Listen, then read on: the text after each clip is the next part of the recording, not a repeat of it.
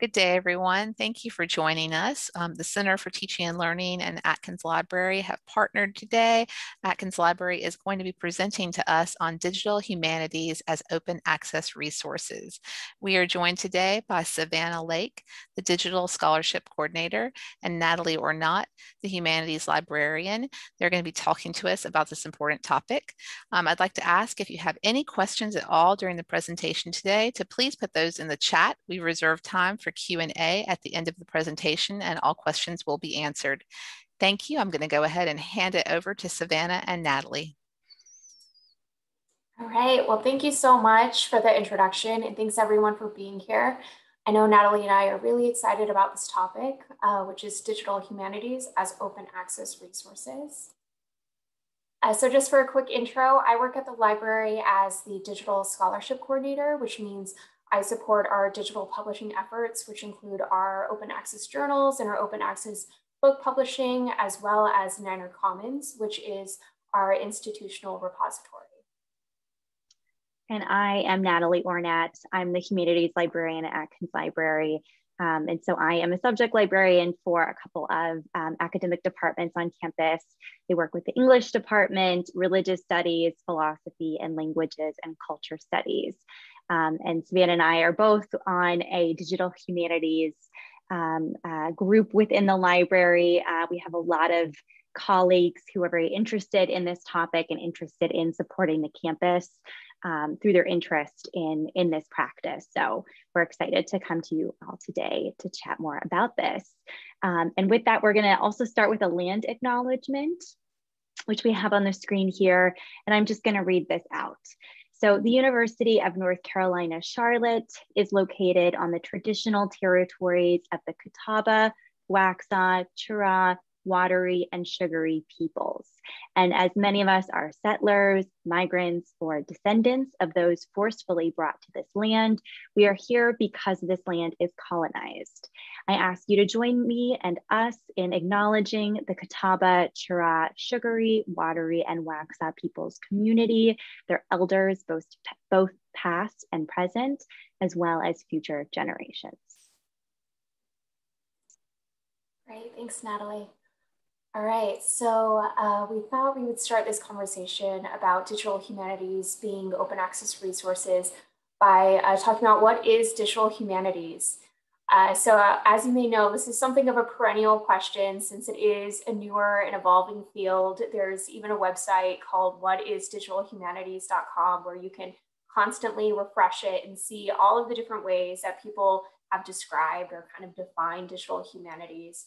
But throughout those and kind of at its core, what digital humanities projects do is they take computational methods using computers and software and data analysis, and they apply those computational methods to research questions. And these research questions are often within the humanities. They can also be within social sciences. But because they are using computational methods, in digital projects, what happens is the projects themselves, the products of them are often digital objects. So they're often digital exhibits or websites or data visualizations, interactive experiences or scholarly editions. And these digital projects are often hosted online for free and we all can freely access them. And this is kind of how digital humanities work overlaps with open access scholarship. So as you can see here, open access scholarship, which, takes down traditional publishing barriers so that we can access that scholarship for free. It can include a lot of different type of work, right? So you have some of the more traditional venues, so open access journals, open access book publishing, as well as, something like open data, where data is freely accessible within a repository. You can download it and do your own work with it. There are also open educational resources, some textbooks that you can use within your instruction that are freely accessible. And then what we're talking about today, which is digital humanities projects, digital scholarship and research that is freely accessible online. So why use open access materials within your instruction? Well, one study found that 23% of students regularly forego purchasing required textbooks due to their high cost. So incorporating open access materials can really help support equity and ensure that all students, regardless of their financial status, are able to engage with the coursework and with the topics at the same level and sort of level that academic playing field. So what I'll start with talking about digital humanities as open access resources is how can we use them as classroom texts? Whereas Natalie will talk about how can we create our own open access scholarship, our own digital humanities projects within the classroom. To start us off, let's think about how we can read these projects, read these texts and incorporate them within our own syllabus.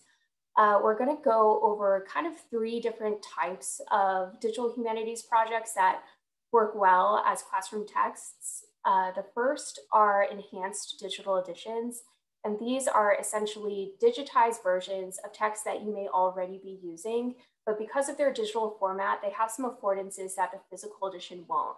So they'll be keyword searchable. Some will have structured search where you can really tailor and create some advanced searches and go through entire corpus in a really advanced way. And some will also kind of link out to archival material or special collections material related to the text and kind of create kind of a universe related to that text within one project. So we're going to go over those. We're also going to look at digital libraries and digital archives. And this is when materials from archives or special collections are digitized and made freely available online. And then the last we'll look at are kind of this more like ambiguous DH research projects. You know, as we said at the start of the presentation, DH research and projects can look like a lot of different things. There's not one, you know, size fits all, but the ones we're going to look at in considering using them as classroom texts are kind of these more large scale data driven projects that really are rich with information. And all 3 of these types of projects can support different learning objectives, different learning outcomes. So when you look at the enhanced digital editions, because there is such robust search functionality, because they often bring together different versions of the same text, these can be really helpful when you're trying to, you know, do projects or work around close reading or comparative analysis. Whereas digital libraries and archives are great opportunities for teaching primary source literacy. And just logistically, you're giving access to materials, rare materials that are hard to find, that are, you know, often require reading room and traveling and all those things. You're giving students access to those rare materials for free online. And then finally, DH research projects can be a great way to teach data literacy, how to understand, engage, and analyze data and how these people are presenting it, as well as critical analysis of the topics that the projects are on. So we'll start with maybe what some might consider the easiest transition into using this DH projects as classroom texts, and that would be enhanced digital editions, because these most closely resemble texts that people might already be using, right? So here we can see the Shakespeare Electronic Archive. What they've done is they have different versions of the text right here on the left. So you can see the Oxford edition, different quartos, and then on the right, they have images from different special collections of original versions of these texts. And they also, can't see it in this screenshot, but they also do have a search functionality. So here you could see the potential of using this text. Not only is it free for your students, but also being able to compare different editions and versions could facilitate comparative analysis and close reading. Another one I just wanted to bring your attention because it has such a great search functionality is the Rossetti archive. So this archive collates all of Dante Gabriel Rossetti's textual and pictorial works. But what they really built out in a cool way is their structured searching. So I'll show you really quick what this looks like. So you can search, you know, by phrase, title, genre, and date. But what I think is really great is, you know, if you have a search, you can limit it to different, you know, ballads or to anthologies, art criticism. So you can really, not only do you have access to all of Rossetti's works, but you could really pinpoint related works in a very targeted way, in a way that a physical copy of his works wouldn't allow you to do. So that's some of the benefits of using these digital editions within your classroom. All right, so let's move on to digital libraries and digital archives. As we mentioned, this is when, different materials from special collections or archives are digitized and made available online. What you'll find is that they're structured in a few different ways. So these ones are structured by topic. So each digital library is all centered around one topic. So the Digital Library of the Caribbean is a consortial effort. So different institutions and archives and libraries all contributed their content related to the culture and history of the Caribbean. Whereas the second is more of an individually led DH project coming out of, I believe, Penn State University, the Colored Conventions Project, which covers Black organizing in the 19th century. So, and I believe the latter project also has curated exhibits where not only do they have this digital library of all these primary source materials, but they've actually created various exhibits using different materials from that archive to kind of go around different topics. So this can be a great way for students to read directly primary sources, explore those. The next kind of digital library you'll see is by format. So super popular are the newspaper digital libraries. Here is one for North Carolina, but you'll find them a lot by each state. There are a lot of different digitized newspapers online, which can be great for history and historical projects. And then also this great one here is a digital library of maps, which later when Natalie talks about creating your own digital humanities projects, this can be a great place to go to for getting material for georeferencing projects. But in this section, when you want to think about how can I use this as a classroom text, this could be a great way to look at a certain location and see how it's been portrayed in maps and how that has evolved over time, and kind of read those maps as texts. And then finally, this is maybe the most traditional way that you'll find digital libraries online, and this is by institution. So a lot of libraries, museums, universities, they will all have their own digital library online, which features materials from their special collections. So I featured here our very own digital collection, Goldmine, which has materials from special collections held at UNC Charlotte, as well as Library of Congress. Their digital collections has a lot of material that can be really helpful for direct reading. So the last kind of category of DH projects that I'll go over are the DH research projects. And this is maybe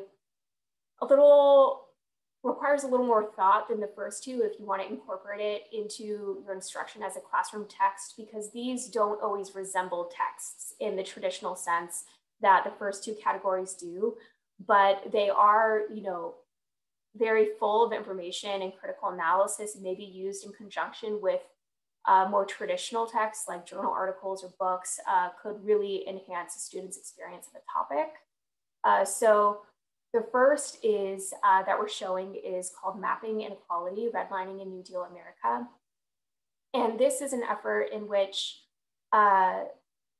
primary source material about the government during the New Deal, how they would give out and rate neighborhoods for loans and mortgages. It's digitized essentially those records and mapped them visually onto a map. And it really shows how inequities and racism are baked into the whole housing inequity reality for folks. So you can see here kind of the data that they've mapped. But let's say, go to Charlotte. So you can see how various neighborhoods were basically graded as to whether or not they should be given loans. And you can see kind of the long-term effects and especially because a lot of the language within these primary source documents from the government are racist and have a lot of racist language. You can see how this is a systemic issue. And if you go, let's say here is the fully transcribed document.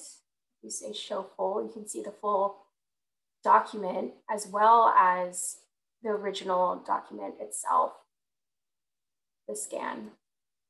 And then the grade itself is mapped onto the whole map. So, you know, in conjunction with whatever readings that you're going through about redlining, this could be a really powerful tool to see how it actually happened within the US by city and throughout the country. And then the last project I'll show you is this Science at 40. So this is a big topic modeling project about feminist scholarship within the US. It took one journal in since like the mid 70s to I think about 2014. It analyzed all the text and what topics the journal was talking about to see what feminist scholarship, or at least this feminist journal was concerned with throughout the years. So here you can see the products of the topic modeling. So, you know, biology of sex, that is the topic that the algorithm found, and those are the related keywords. But if you want to kind of look at the data visualized, you can see kind of the width of it, the proportion of how much is this journal talking about it plotted over time. So a really interesting way to kind of read the data and think about how has feminism, you know, been talked about over the past few decades. You can see some anomalies here, like medieval women was talked about a lot in the late 80s and then not so much after. And if you click a topic, you can see more details as to, you know, its over time, as well as which articles talked about it and the specific keywords. So yeah, as you can see, a lot of opportunity to kind of analyze these works and think about the topics and the data itself and data literacy. So I'll hand it over to Natalie now. Actually, I'll stop the share. Great, thank you, Savannah. Let me go ahead and share my screen here. So we hope that if you decide to incorporate some of these digital projects into your syllabus as classroom text for your students to use and explore, that you might end up feeling inspired, right? To think about how you together with your class might generate a course-based digital humanities project, or at least contribute to something in development. That's another option that we're going to talk about today too. So next, I'm just going to touch on what this process could look like if this was something that you wanted to explore in your classroom, and look at a few examples of what this could look like. But having your students work to actively create or contribute to digital humanities projects is a really exciting opportunity for students to create innovative products that probably really go beyond kind of the norm of academic output that they might be used to. So these really aren't your typical, you know, research papers or presentations that students might expect when attending a college level class. So I want to just highlight and start with the four kind of positives of creating or contributing to DH projects in the classroom, and keep these in mind in relation to some of our institutional student learning outcomes of communication and critical thinking. So the first one I'll highlight on the screen here is student agency. Creating these projects, a lot of times from scratch, really allows students to explore lines of inquiry in new ways and drive the creation of essentially new knowledge. So they have a little bit more autonomy and choice in a lot of aspects of the project, especially if you are structuring the assignment so that each student maybe individually creates their own project on one common platform, or if you open it up even more so that students have their pick of platforms in which to follow through their line of inquiry for your class. So this is really student-centered learning, where students are encouraged to take leadership in the choices that they're making to create effective and really compelling projects. And then with this, of course, comes a greater level of creativity. So these projects allow students to be active creators of online content. And because, as you saw, a lot of the projects that Savannah was showing us, the digital realm just opens up so many possibilities and forms of creation that students have a level of creative license in the project development process that can be really empowering and really liberating for students, especially if they're more used to those traditional classroom assignments. And I always like to mention that, everyone could be given in, this webinar in a classroom, we could all get the same data set or the same corpus of text, but we'd all create our own unique interpretations of it and have visual choices, right, that tell a specific story, right? And so we're all going to come at it with our own level of creativity. Another positive is probably a little bit more obvious, which is the digital skills that's learned through going through these projects. So, this is having students take new approaches, using new tools, and apply them to your discipline. So, you're applying them to important problems or questions within your discipline and, thinking about 21st century ways to look at these issues. And then, of course, too, we have collaboration.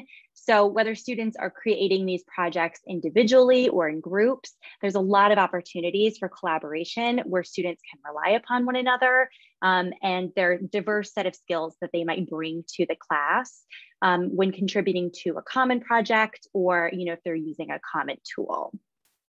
So beyond these positives, developing or contributing to these types of projects, because they are by nature open and accessible, really allows students to see the results of their work exist openly and freely in the world. And they could include them on maybe, a future resume or a digital portfolio. So students really might be drawn to that because of that kind of greater relevance that these projects can have. And also remember that students are already a lot of times creating online content, in their non-academic life. So, these are opportunities that puts this type of work into practice within the academic sphere. So I'm going to talk about two directions that you might take to engage students in creating digital humanities projects. So the first direction is having students create unique projects that exist from start to finish within the scope of the class and semester. And it allows them in a very condensed way to kind of experience the academic research and publishing process from, initial start and creation of, the research question, the line of inquiry, to, revising, editing, and publishing some sort of project online. And ideally, they have a creation to include in some sort of digital portfolio, like I mentioned at the just previously.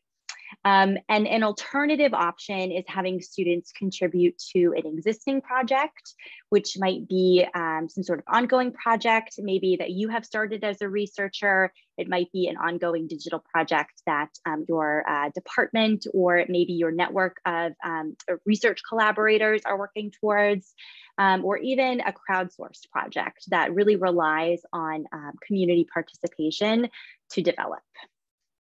So we're going to look at just a couple examples of new digital humanities projects that were created within the span of one semester's course. So this first project was developed in an art history class at UNC Chapel Hill, where students created a digital and interactive map of modern architectural sites. And they just used this really with the simple technology of Google Maps and layering on top of Google Maps. So they have different layers here. And so the first layer that they mapped was the locations of architectural sites that were highlighted within their course textbook. And when they did this on the map, they saw really the Western focus of that textbook. So then as part of the course, students had to find information on specific architects of color and female architects to start to add layers to this map. And they also created a digital timeline with the tool Timeline.js, which is a really accessible tool that is very low barrier to entry for students and faculty to use to kind of showcase this within another format. And I'm just going to show you a quick example of another digital map that I like to highlight as well, that was created also at UNC Chapel Hill as part of a women's study special topics course that looked at the intersection of art and activism. And this project began on just a simple piece of canvas that was laid outside of one of the major libraries there and asked for students to map out the locations where they experienced catcalling incidents. So then students took that canvas and worked with their library and their librarians who were able to support them with geographic information system software. So you might have heard it called GIS software, and created this online version of a map that was also, for a good time, you could actually add your own experiences directly to this map to describe some incidences. So that's an example of a digital map and timeline, but next I want to look at a different type of project, which is a digital exhibit. And this one was specifically created with the platform Omeka, which is actually a platform that we offer and support at Atkins Library. And this project came out of an anthropology course at Dartmouth College that was examining the values shaping the practice of medicine. And so in this specific course, it was very timely because they were looking at epidemic disease. And so what students were doing is they were spending time with special collections material from Dartmouth College's Special Collections Library. So they were looking at material ranging from the 15th to 21st century, and they were also looking at Dartmouth's medical school archives. And these students were grouped together and created their own individual exhibits, focusing on that theme of epidemic disease. So this is a really great project. We're gonna share links to some of these projects at the end here, but I'm actually just gonna pop this one in the chat if folks wanna take a look at it while we're chatting here.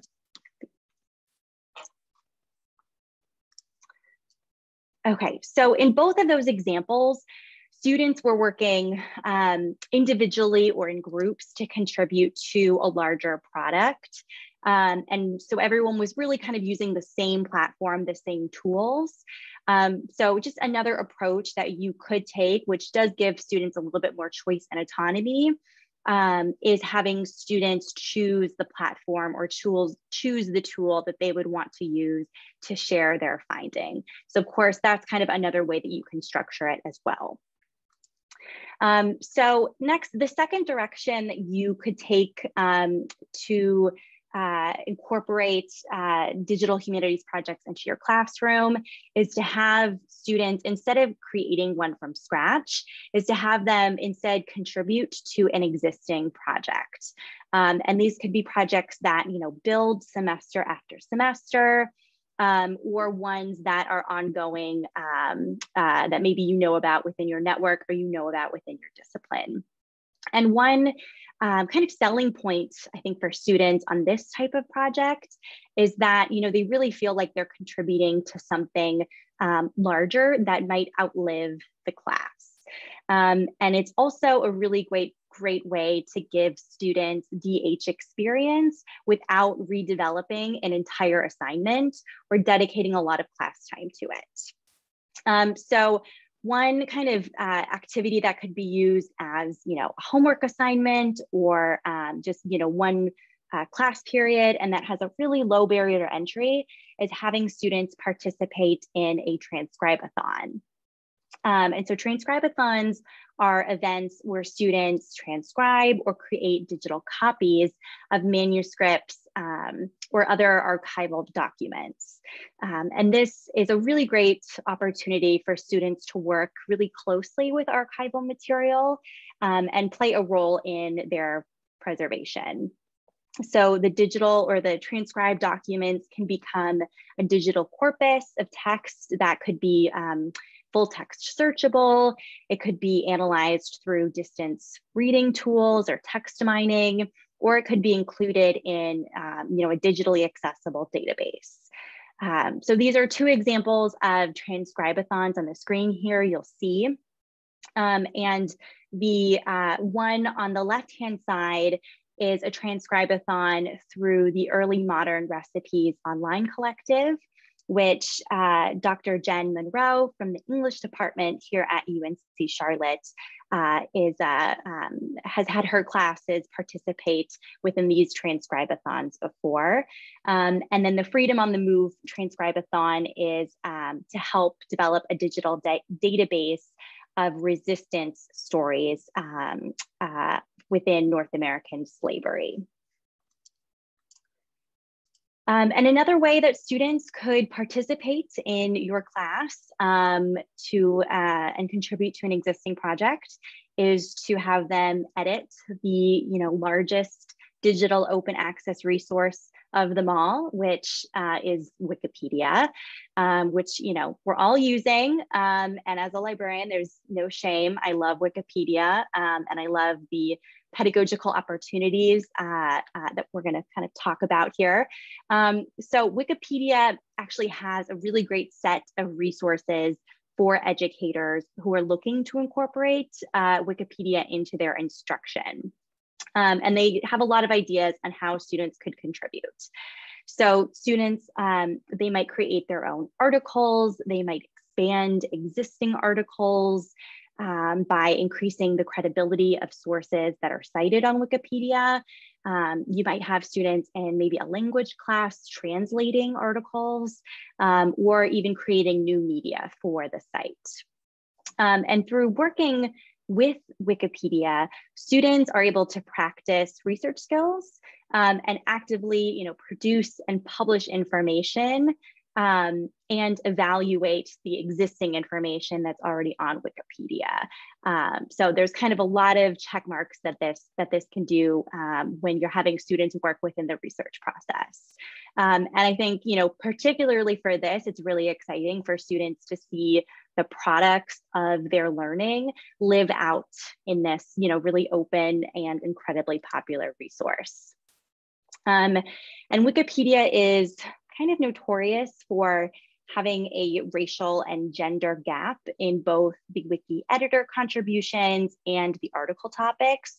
So if you're interested in having your students work in Wikipedia, I definitely recommend checking out the Women in Red project, because that can really help you identify specific articles within or individuals within your discipline that might need articles that you could have students work on. And then the last example that I'll mention is having students contribute to an open digital textbook. And students could create chapters or segments of a textbook that can be built upon and expanded semester after semester. So this is a book created by Dr. Robin DeRosa and many of her classes that used Pressbooks, which is a word-based software. And kind of similar to contributing to Wikipedia, again, this project allows students to see that they're creating value, adding value to the world, and creating a project that's going to be useful after their time in that course. And unlike a lot of other scholarly material, textbooks, if we reflect on them, really are designed to be accessible to students, right? They are pieces of literature that bring new scholars into a discipline or into a subspecialty. So students really are perfect to help create textbooks because they're really keenly attuned to what other students might need to know in order to engage with new material. So this type of project, I will mention, is a little bit easier in disciplines where there's literature or images that are available in the public domain. Okay, so that's really just a small slice of different ways that you might incorporate digital humanities projects and tools into your class. And of course, since we're educators, the excitement that hopefully you're feeling right now with the rush of ideas and possibilities might be a bit tempered with your thoughts on how to grade this type of non-traditional content. And so evaluating this type of student work could really be an entire talk. So I'm just going to be really brief here and share some tips coming from a really helpful book. It's called Using Digital Humanities in the Classroom. I'm going to check it back in right after my talk here if anybody wants to put it on hold. We're also citing it in our resource list here at the end. But first, something to keep in mind when you're evaluating this type of project is to really develop in your grading system the valuation of process over product and communicate that with students because it can really help take away some of the anxiety that students might feel when they're working with new tools and new platforms that they might be unfamiliar with. And it also emphasizes the purpose of the assignment, really having them, the purpose really is to reflect on course content, you know, to gain digital skills and think about course content in new ways. Many of us are probably already using rubrics, so that would definitely be a practice to continue here. And it's really helpful, especially to share these rubrics early in the class so that as they're creating these projects, they have a constant guide to look at as they're developing it. And then it's also helpful to have in-class activities and homework assignments count towards the students' final grades, which showcases to students that, you know, their practice in developing this project and maybe developing elements of it throughout the course really, you know, is counting towards that final grade, that their practice counts and it's tangible for them. And then lastly, having some sort of credit at the end for reflection. So that could be a short paper, a discussion, maybe a one-on-one interview that you have. So having that some sort of credit again, so that students can reflect upon the process that was taken to develop this project. Okay, so I'm just going to kind of really quickly go through some common hesitations that you might feel in deciding to incorporate digital humanities work into your classroom, or maybe your colleagues feel or your students feel. So one thing that we might hear is that, you know, that you think you have to redesign an entire course for this, that of course there's no time for this, and we definitely understand that. And to that, we would probably just say, you know, think about choose the right amount of digital humanities that's right for your classroom. So hopefully you saw some ideas here today on ways to kind of start small, see how it goes. And if you want to expand from there, there's lots of resources on campus. You have lots of resources and support in the library to help you if you want to spend more time kind of redeveloping your course or redeveloping specific assignments. Next, sometimes folks think that they might need computer programming knowledge in order to develop some of these really, you know, sophisticated, beautiful projects. And to that, we would just say that, you know, there's a lot of really great tools where you don't need to know any sort of programming language. So tools like WordPress, Timeline.js, you know, Wikipedia have really a low barrier to entry to use. But if you are, you know, really interested in creating, really beautiful, customized, advanced project, there's a lot of experts on campus already, right? There's other faculty that you might work with, graduate students, maybe if you are less familiar with the technology, the College of Computing and Informatics might have some students who might be interested in helping you build these projects for course credit. Or of course, developing, if you have a grant, adding in a line to hire a web developer is also helpful as well. So another common response is that there might not be any room in the syllabus to teach these new skills. And that I think is a really fair one. A lot of folks' syllabi are really packed, as it is. But we would just maybe say to consider the value that digital humanities could add, and then weigh that with the amount of content that you would be sacrificing. And just remember that digital humanities allows for students to engage with content and course questions in new ways, and also ways that could potentially help students really retain this content. And then something that you might hear more so from your students is that they want, I want a normal class. I'm not in CCI. Why do I have to learn all this digital stuff? We really see this as setting your students up for success by preparing them to be 21st century learners. Basic digital literacy is going to be required or is already required for just about every profession. So this gives them really valuable opportunities to add a new digital skill set to their resume. And just a couple things to consider.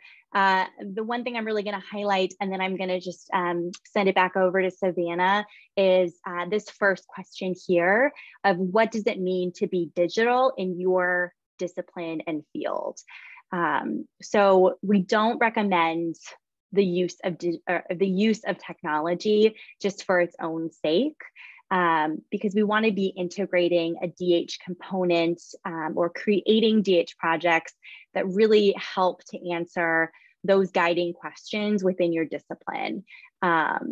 So that's kind of a central question to keep in mind. And of course, timing, the resources and technology that you have at your disposal might impact how you choose to integrate this within a class.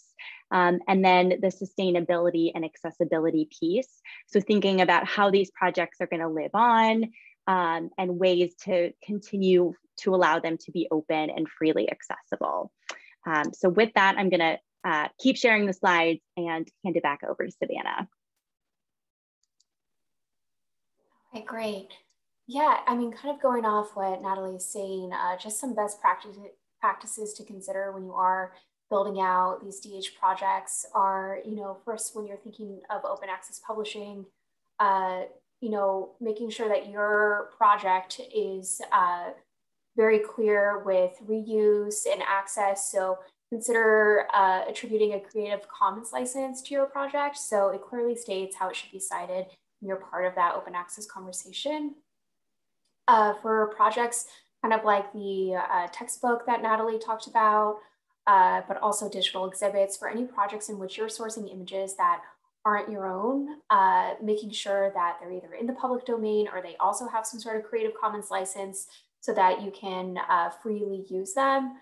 So some places that have a lot of these rights cleared images include Wikimedia Commons, as well as DPLA.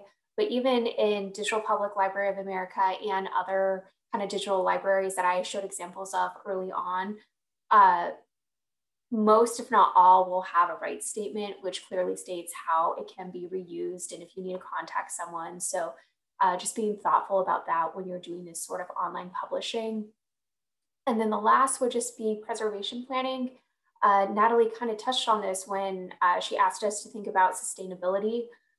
Because these projects are created with software, often, you have to think about how will they live on if the software upgrades or migrates, or you no longer have that license, or the university no longer has that license, how will it live on?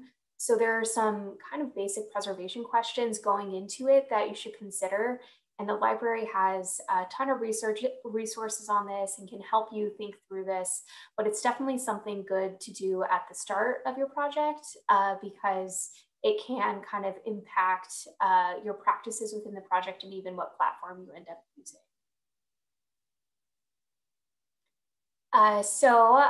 There are a number of ways to get more involved with DH on campus. The first we would say is you can look at the DH LibGuide that we have posted at Atkins Library. It has a lot of resources, different tools, and different journals and books that are relevant. So definitely check that out if you're interested in learning more. One really exciting thing we have is this discussion group where various people on campus who have an interest in DH can join.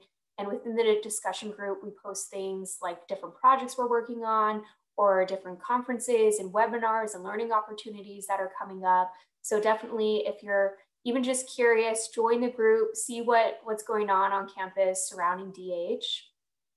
And then finally, I would just say always feel free to contact us, contact a librarian if you want to learn more, if you want us to have some sort of instruction session within your class, or if you just want to know more about our resources. We included this email at the bottom, atkinsdh-group@uncc.edu. That will get you to basically any librarian who is interested in DH. So whatever your question is, it will be sent to the right person. So definitely feel free to use that.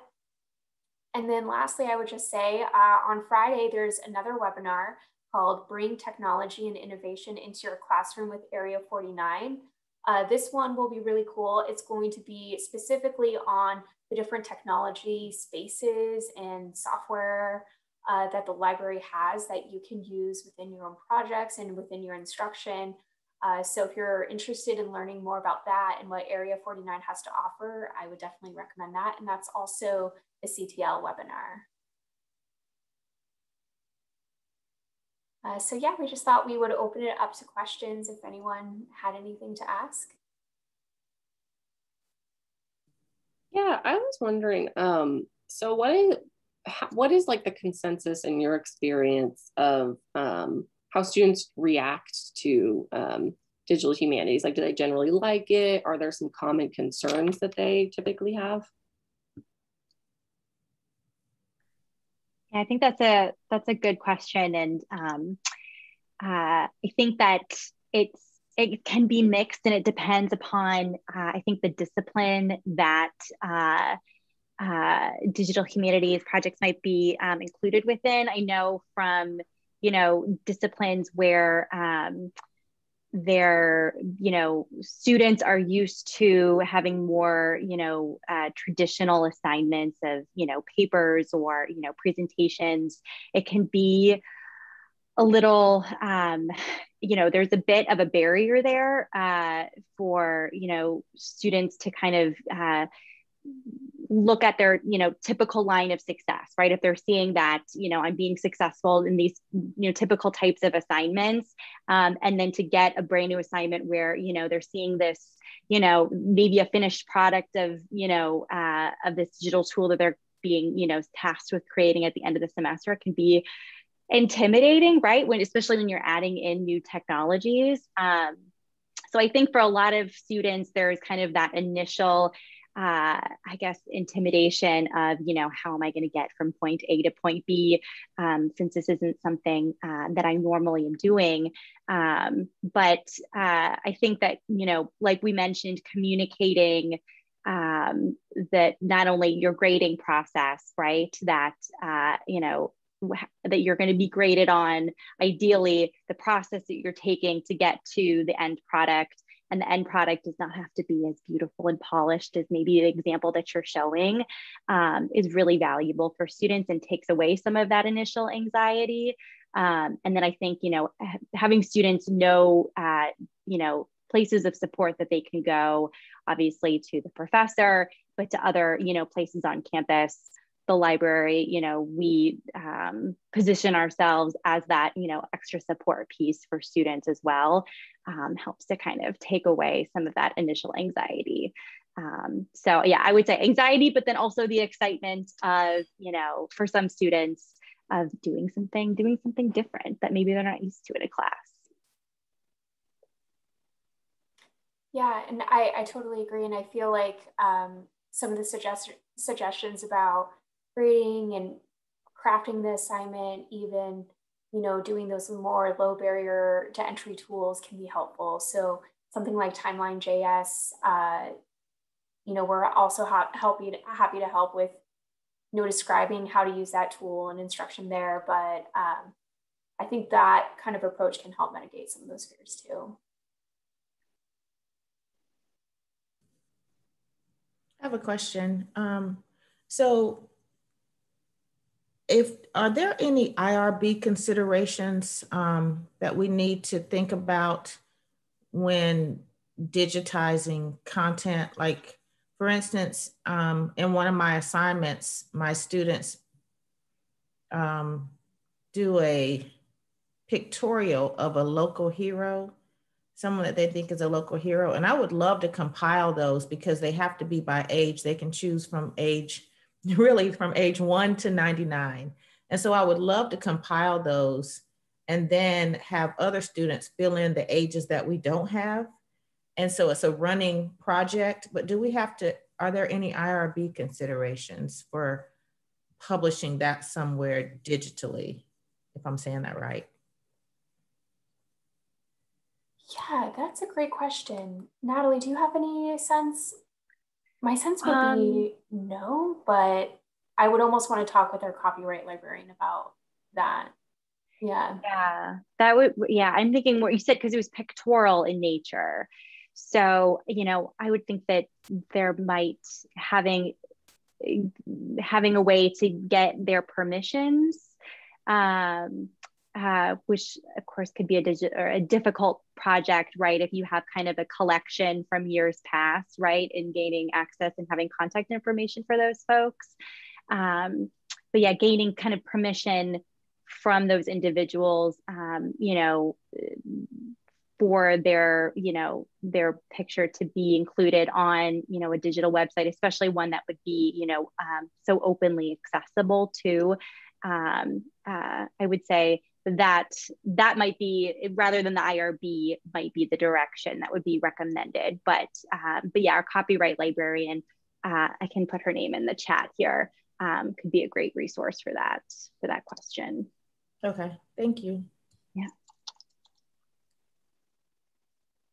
Okay, do we have any other questions?